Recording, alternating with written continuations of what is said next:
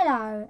This picture's not really that good, but never mind. God knows what's gone wrong with the webcam, but I've tried my best. You can still see me, so this video is basically one that's been requested about comedies, BBC comedies that I like, because I've got a thing about them, and I'm always watching at least one episode a day of something that I like. Get obsessed at one point with a certain comedy, and I watch it over and over for weeks on end.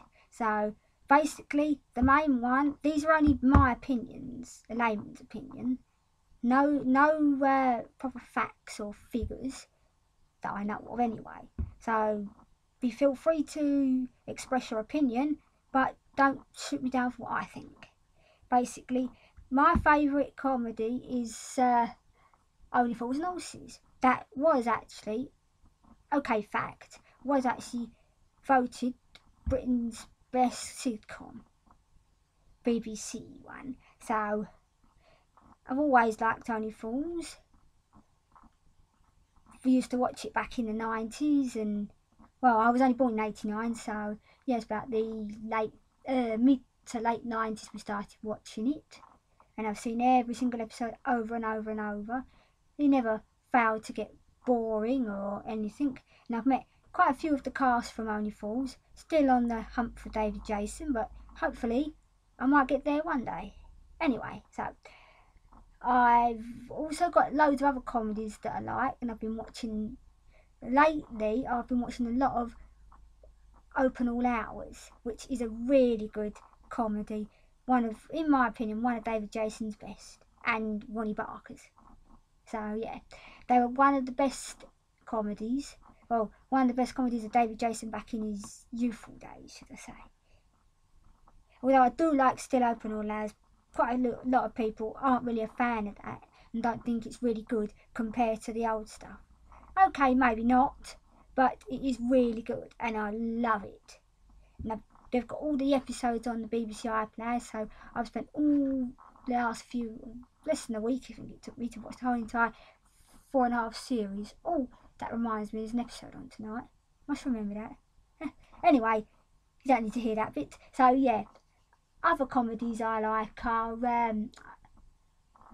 back in, I can't remember now what it was. It might have been, I think it was around about after 2015, or was it before? Anyway, I found the whole of Goodnight Sweetheart to watch. I vaguely remembered it as a programme being about time travel and the war, and that was about it. I vaguely remember watching an episode or two here and there when I was on the telly, but nothing, so I didn't exactly know the proper storyline, the whole entire progression of the story.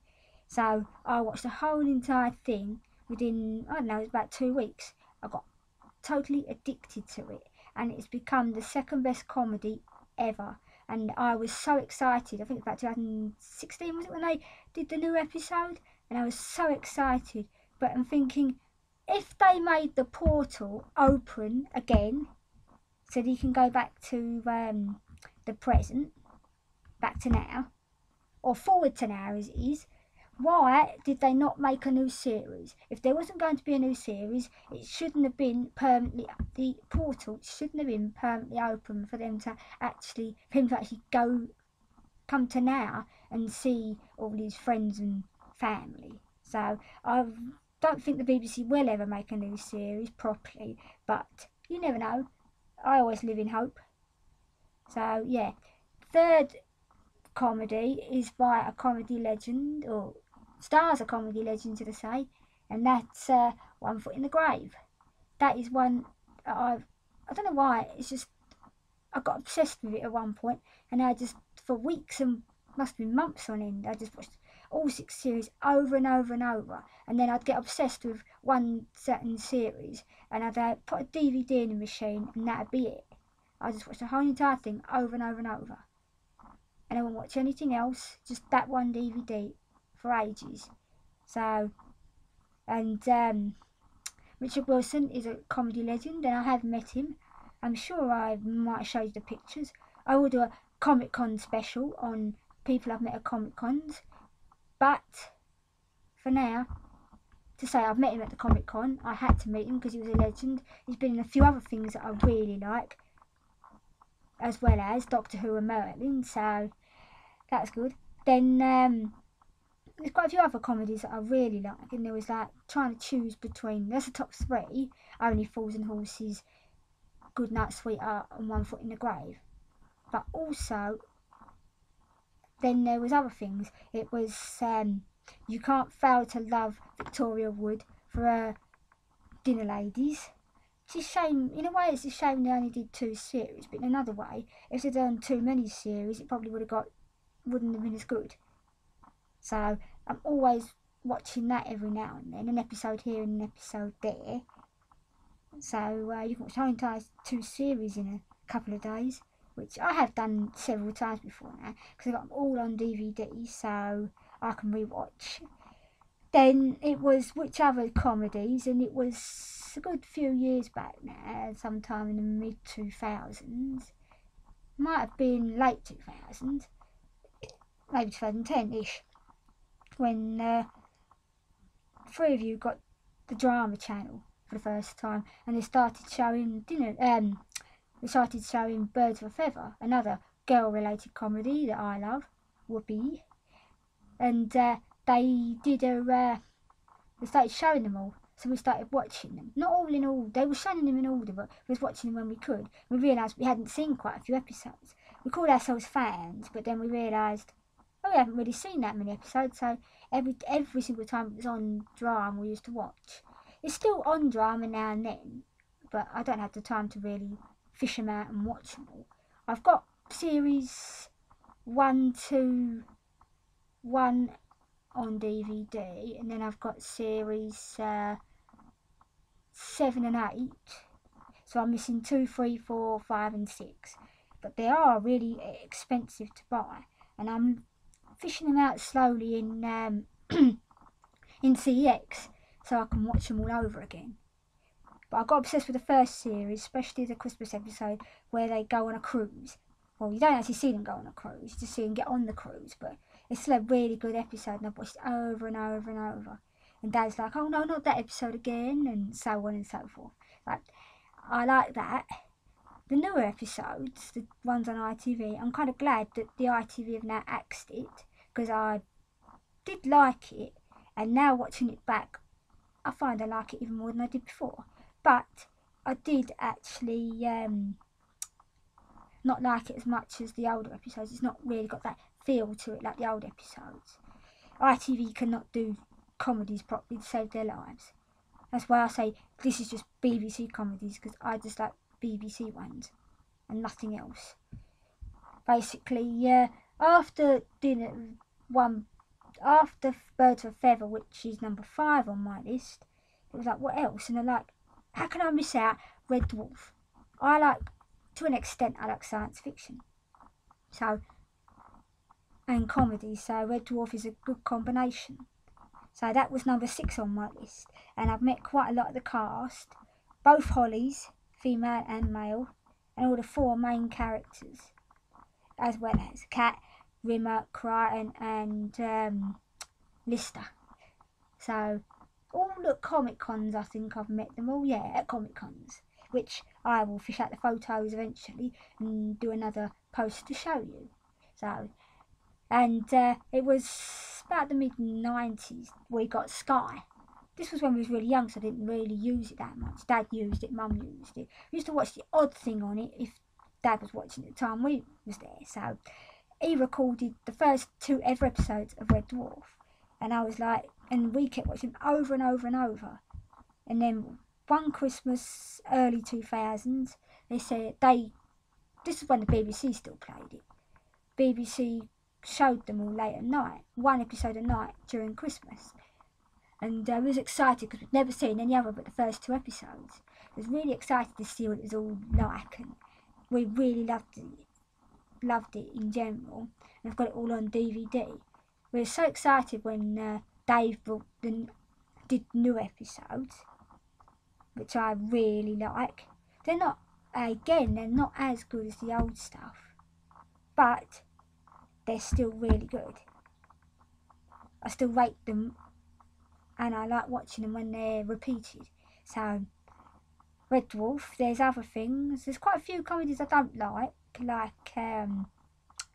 I don't mind Last of Summer's one. I watch the odd episode here and there if I'm bored, but it's not one I really like. I've tried to watch Porridge and didn't really like that.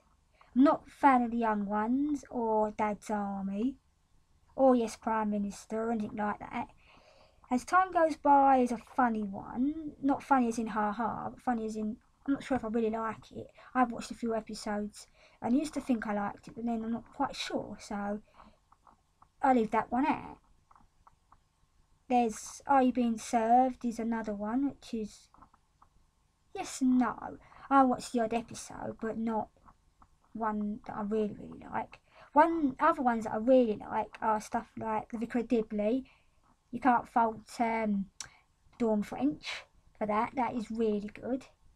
Especially the Christmas ones. I watch over and over and over, even though there's only 2 Christmas ones. Christmas is not Christmas without a Christmas episode of The Vicar of Dibley. The best. Then there's Keeping Up Appearances. Quite a few people think she's annoying, Hyacinth. Or you have a Hyacinth in your life, which is funny. But Dad don't like that. He thinks Hyacinth annoys him too much, so he doesn't like watching it. So I watch it just to annoy him. I used to be able to watch a few episodes and then give up because she used to annoy me. But I think I've mellowed out since because I can watch her forever and she don't annoy me at all. So that is a really good comedy. So there's Fawlty Towers, which I really like. I can't watch it all the time because yes, Basil does get annoying after a while, but you can watch quite a bit of it and it is actually really, really, really funny. So I love that. Then there's what else is there? Men Behaving Badly is another one which I love watching. I don't watch all the time or watch enough, but I love watching here and there. And we've got it on DVD, and if it's on the TV, I'll watch it, but I won't watch it obsessively like I will with other comedies and the likes of. I think that's basically, unless I've forgotten anything. If I've forgotten anything, God help me. Basically, that's about it on the comedy front. I will, every night, or nearly every night, unless I'm really tired, I will put on an episode of something and watch it. Or if I'm too bored and I can't bother to get up, I will just put whatever's on in the DVD machine, which last time was the 1990 Christmas special of One Foot in the Grave, where Victor breaks his leg and ends up being taken hostage on Christmas Day by a lunatic with a machine gun. Not that anything happened, but still, there's not much memorable happened in that episode. It's just something I really like that episode, and it's just so funny. And we're not having a Christmas tree in our house this Christmas. Then a few days later, this tree falls over into their house, and Mrs. Warboys says, "Oh, you've got a tree in the house after all, Mr. Meldrew," and that is just classic comedy. And then there's as I said, Only Fools is the best ever, and my favourite is definitely Time on Our Hands, where they went and won, when they went and found that watch and got 6.2 million. Basically, I think they should have left it there and not done those newer episodes. I like the newer episodes and the likes of, but I didn't really, I don't think they should have been shown. It should have shown them winning, and then that was it. You leave it to your imagination, not winning and losing. Okay, it's all about losing basically, so you got to see them lose, but I didn't want to really. So, talking of newer comedies, just remember newer comedies, something like My Family that run for 11 series. Quite a few people are annoyed with it, but I really loved it and found it hilarious. Got all 11 series on DVD, and I love it to bits. There's no standout episodes, it's just all really good and really funny in their own way. Okay, my preference, the one with John Barrowman in it, in the airport, series 9, which is really good. I love that one. But in general, and I like the Christmas episodes, especially the one where they go on the tube and they get stuck on a tube, and Nick's got all this water, and Ben wants a drop, and he makes him pay for it.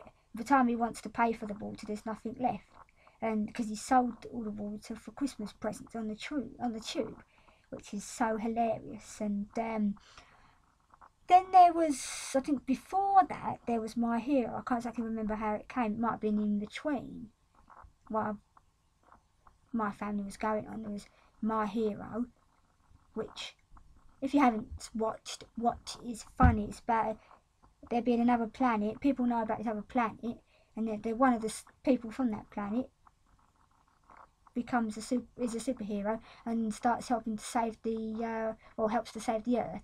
But nobody knows who this superhero is, and then the woman falls in love with him, or falls in love with the alter ego he's made on Earth, and then marries him, and then finds out he's Thermo Man, as they called him, and then marries him and has a baby with him. Well, 2 actually, I think, by the end. But the last series was crap because obviously Ardlo Handon had to leave for some reason, obviously, and then they decided, let's carry on with someone else, and they ruined it. They should have stopped it there. I watched the last series with the new bloke, whatever his name was, but I hated it. It was not My Hero. So if I rewatch it, I won't rewatch the last series. It just fizzles out. So anything else older comedy wise, no thank you. No Gavin and Stacey, I'm not a fan of that. Most people probably are, but nope. I don't do American comedies. Basically, I don't do American TV shows. I say I don't do American comedies, apart from The Simpsons, if you can call that comedy slash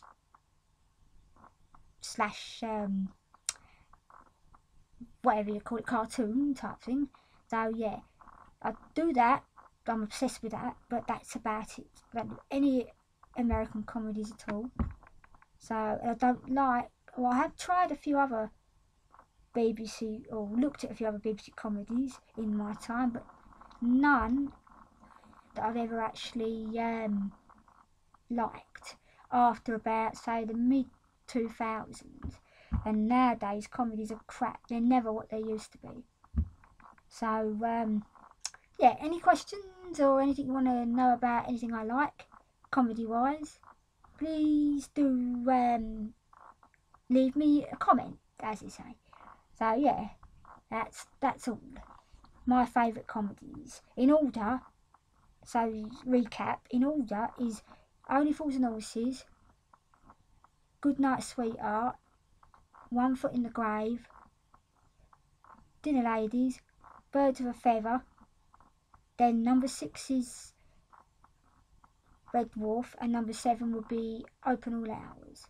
Oh, got to touch on the last couple of bits and bobs of Only Fools and Horses. People say it's crap, but the actual spin-off to Only Fools and Horses with Boycie and Marley and Green Green Grass was actually really good comedy. And I love it, and I will watch it over and over and over. And I don't become obsessed with it, but it's a really good comedy to watch it over and over. And I will watch it over and over. So, yeah, that's that. Rock and Chips, which was the prequel to Only Fools and Horses, I actually quite liked it. People said it was crap, but I liked it. The one thing I would say is, I hope there isn't no more Only Fools and Horses, and that Boycie, but that David Jason does not play Delboy again, because John Sullivan is now died. He wrote the whole of Only Fools and Horses, Rock and Chips, and Green Green Grass, every single episode, all by himself, with no help. And basically, if anyone else did it, it would not be the same. So, my opinion, no more Fools and Horses. We will forever watch the episodes over and over, and they will be the best comedy that was ever made, but never, ever have any other episodes. New episodes. Because there was talk about John Sullivan's son writing it, but no, nobody else is to write it ever. It's alright replaying the episodes over and over, but that's as far as it goes. You can never go wrong with an Only Fools and Horses episode when you're bored. So yeah, so that's my opinion on BBC comedies. If I've missed anything, or you want to know my opinion on something else BBC comedy wise I've forgotten, do leave me a comment and I will reply. Do my best to reply if I can see your comment.